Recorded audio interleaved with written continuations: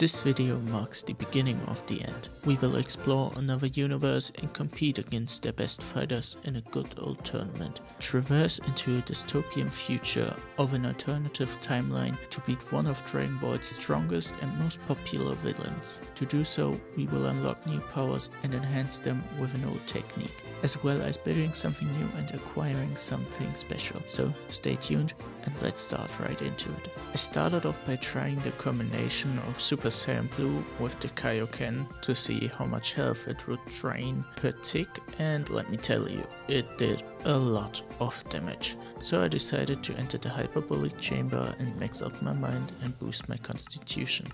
I ended up with 2500 con and a battle power of 106,000. I then downloaded the shoulder surfing mod and removed the crosshair in the texture pack. I tried both in the first fights of the Universe 6 saga and quickly realized that the shoulder surfing doesn't go well without crosshair, even with the lock-on function of the DragonBlock mod. So I stopped using it after the fight against Frost.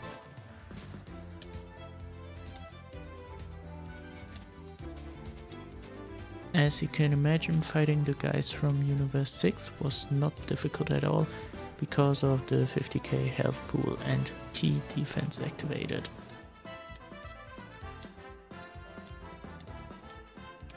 Nope, not even hit stood a chance.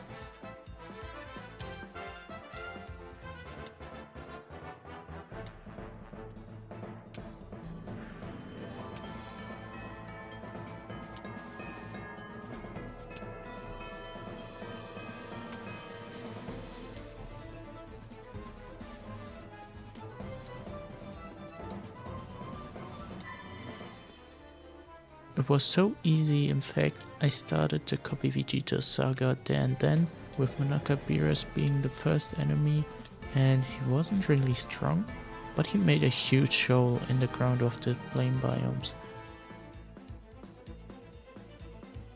After that I made sure to beat Copy Vegeta in his base and Super Saiyan Blue form.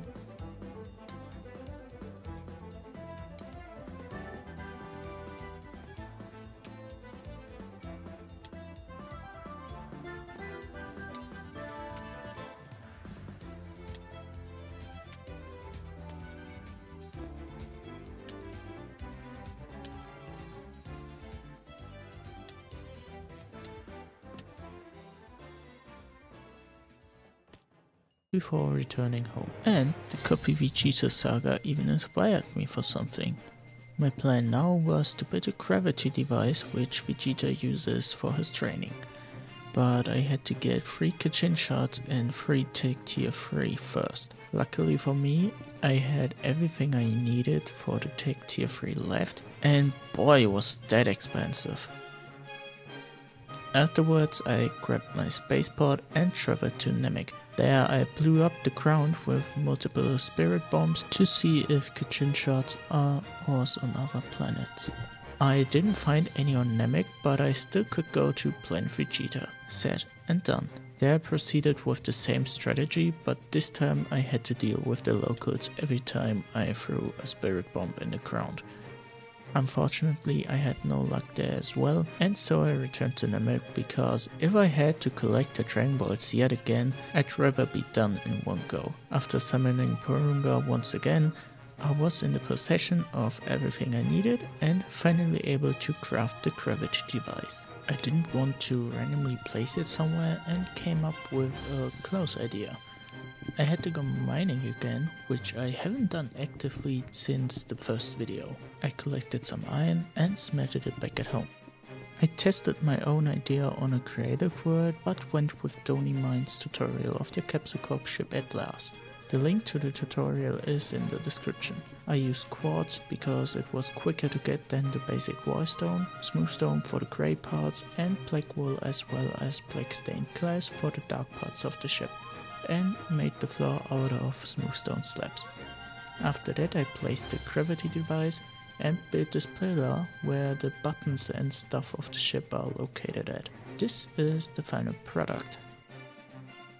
I tested the gravity device and I think it is way stronger than the hyperbolic chamber, but it's not so easy to farm so I may have to figure something out for this in the future. For this video I wanted to fight someone out of order again, and the observant eye has already seen it. For this I had to travel to the closest Nether fortress. This time I want to fight the Wither, so I killed some Wither skeletons with the looting free Z sword and collected the needed 3 heads. I traveled back home and wanted to have a fair fight, so I dropped my potential completely. But I got annoyed at him flying around all the time and just struck him down. It didn't feel right though, so I collected 3 heads again and summoned him again. This time I had a bow with me, and what should I say? I think zombies are harder in vanilla Minecraft.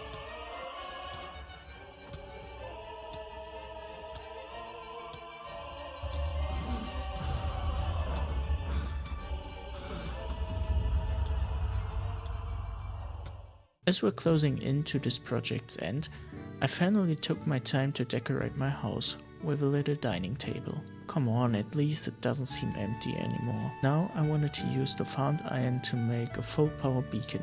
And I believe this is the first time ever I built one in survival, and I totally underestimated how much ore you need for this. While working on the beacon, I had my train radar with me because I wanted to place one as decoration in my house. But instead of one, there spawned 6 at once. I finished the beacon, and in between finishing the beacon I had started the Future Trunks Saga. First up was the 10th Universe's Supreme Kai's apprentice called Zamasu, also known as Goku Black. He was no problem at all, so I continued and fought Zamasu of our timeline, who was still in his body, causing him to be a total breeze. I followed Goku Black to the future and defeated him a second time before he reached his new form, the Super Saiyan Rose, the divine/evil equivalent to Super Saiyan Blue. Even with this power up, he had no chance, but I wanted to make sure I wouldn't be beaten by what was coming. So I went to the hyperbolic chamber and collected a total of 44 million TP, allowing me to max my constitution and raise my spirit to 3650. If I wasn't ready before, I definitely was now. The next fight was me against Zamasu and Black together. From this point on, I used Super Saiyan Blue together with the Kaioken and was able to hold the ×2 version for some good amount of time. So the max con already paid out.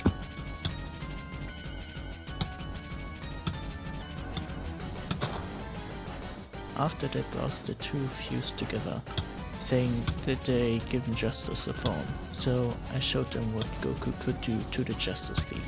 Oh, Cosmic War intensified.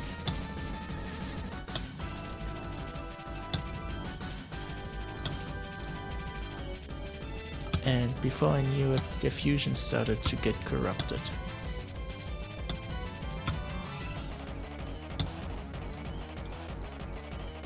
After surviving that state, I decided to boost the Kaioken even more, going up to ×5, now costing a good chunk of health even with it maxed out, but I was able to banish Zamasu once and for all.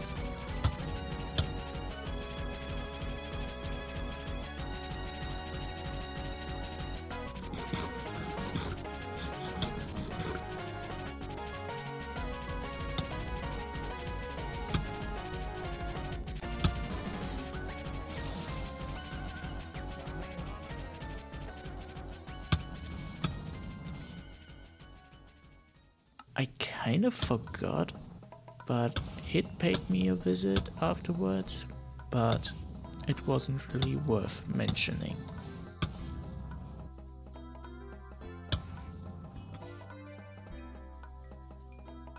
That was it with this video. I hope you enjoyed it as well as the other videos of the DragonBlockC mod. If you did, make sure to like and subscribe to never miss when I upload a new video every second Saturday at 12 PM CET.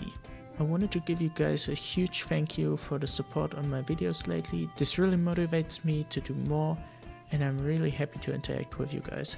I hope you have a good day, and I'll see you in the next and maybe last video of this journey, dear Tarnished.